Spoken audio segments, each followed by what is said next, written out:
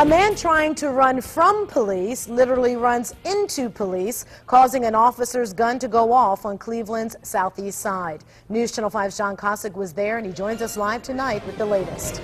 Yeah, Danita, that bullet ended up striking the man in the neck in a bizarre turn of events. It involved a hit-skip accident yesterday and cheap gas. Gas at $3.37 a gallon may have been too good to pass up for the driver of this tow truck, but it wasn't the smartest of moves, given the gas station is located across the street from 4th District Police. And the truck was carrying on its bed a motorcycle police say was involved in a hit-skip accident yesterday.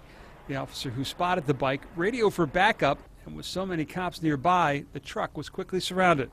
The suspect then exited the passenger side of the tow truck and attempted to run. As he was running, he stumbled and collided with the officer, and as a result of that collision, the officer's weapon discharged. The bullet hit the suspect in the neck. It looked like he was about to die right there. Courtney Green works at the gas station and ran outside. The boy did not have a gun at all, and he just fell back, and the white man was holding his head up, and then they put him on the bed. He was hyperventilating. The suspect was rushed to Metro Health, and the officer, who was knocked to the ground, to St. Vincent Charity. Police have been on the lookout for the bike after they say it was involved in an accident in the Johnston Parkway area yesterday. They chased him for probably about an hour on foot. He was, running different places. They were looking for him. What isn't immediately clear is how the motorcycle disappeared from the scene of Sunday's hit-skip. That'll be a part of the investigation.